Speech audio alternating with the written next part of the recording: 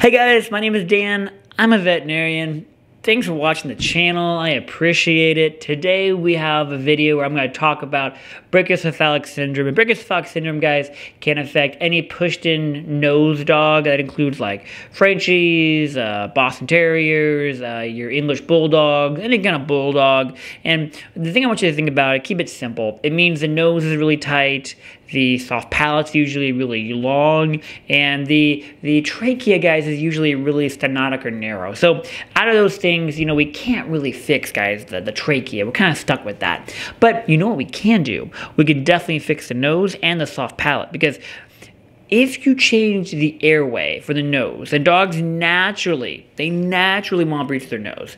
If you can open that nose up a little bit, you have exponentially better airflow through the nose. So what a veterinarian can do is they can do a nares surgery, and you'll see it here. What they're going to do is they're going to trim away some of the nostril and then some of the nasal turbinates, and that's going to open it up beautifully so they can breathe so well. I mean, any human that's had breathing issues with their nose knows when you open it up, it just helps so much.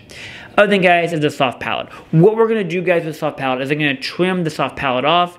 That way, the soft palate isn't hanging into the throat, into the trachea, and the epiglottis isn't affected. And if you have an open airway like that, you just breathe so much better. The soft palate gets in the way, and it can cause breathing issues.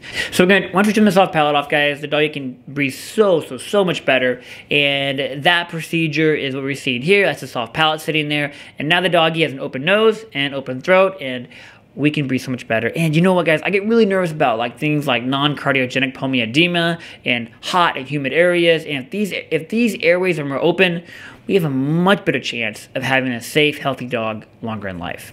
All right, guys. As always, my name is Dan, I'm a veterinarian. Thanks for watching. I really appreciate it. You guys take care. Bye. And Hattie's still asleep too. We're doing good. Come on, Bluey. Let's do it. Maybe show you what happened. Yeah.